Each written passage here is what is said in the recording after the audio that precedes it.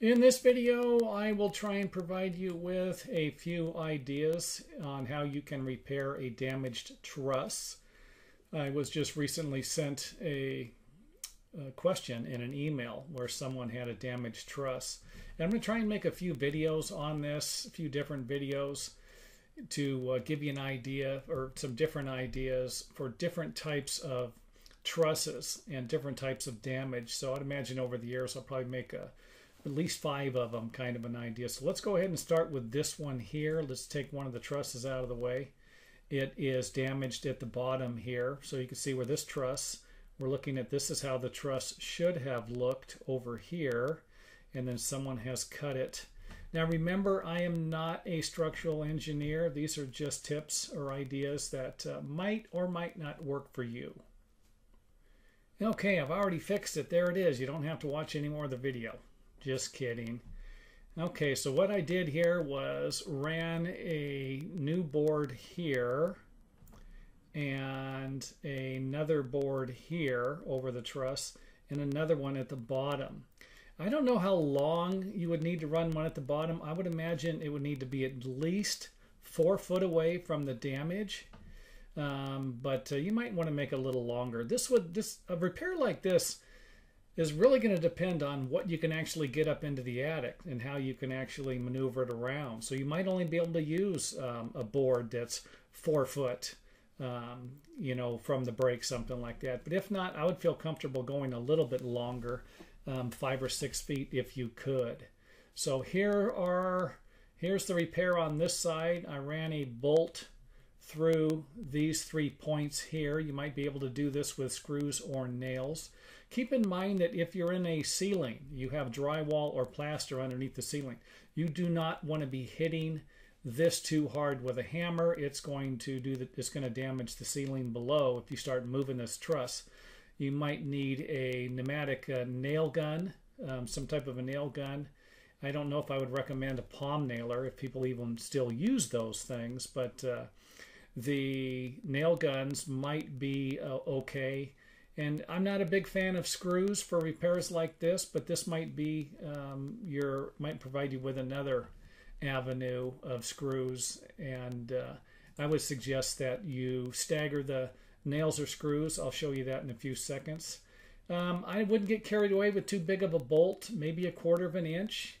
I don't know how much damage you can actually do to the board, either one of the boards here, by using too big of a bolt. 3/8 might be pushing it. But again, these are just suggestions. Remember, I'm just suggesting this stuff. You're doing it on your own. You'll be responsible for your own deal here. Run a bolt through the top there.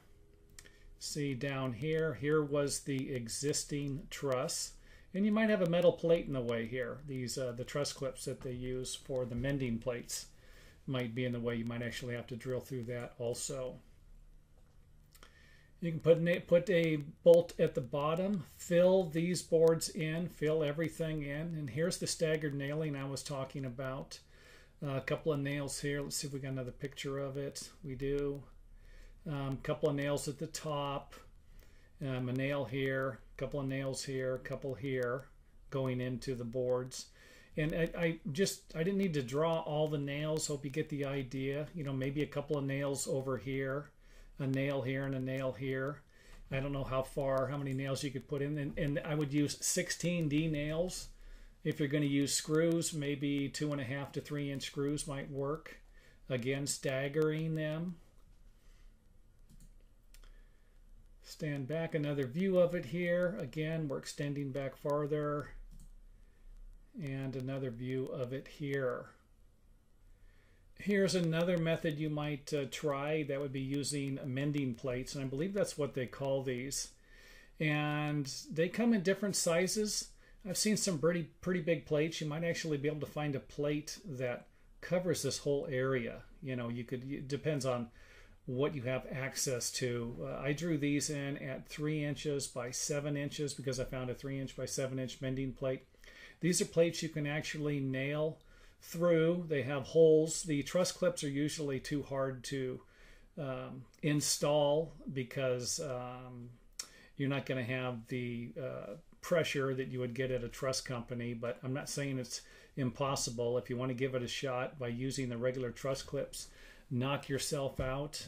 These actually might work better with nails or screws. You might want to follow the manufacturer's recommended nails or screws for that.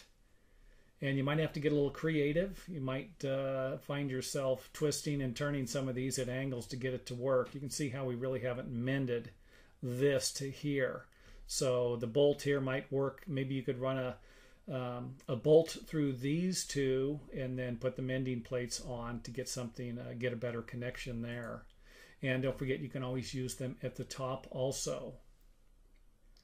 One last suggestion, this might be a little overkill, but an MST48, a Simpson product, that'd be a 4-foot long strap. This is a heavy duty strap. This might actually solve your problems here. You again use the recommended nails for that. Kind of center it in here and go for it. And these straps are used for wall framing plates, and they're pretty heavy duty. I mean, I almost think the strap by itself, you could use it to make this repair, but putting the 2x4s on the other side would seem to be a better idea. Now, you might use 16D nails here, and the 16D nails might actually, they're going to go into the other board. This might really give you a solid connection, but again, I don't know. Once these nails start splitting the lumber on either side, they're not going to be doing much. For a wall framing plate, it might not be a big deal, but for something like this where there's a lot of pressure on it, it actually, this idea here might not work. So again, these are only suggestions. And I will make a few more videos and try and put them on the website in order as I make them.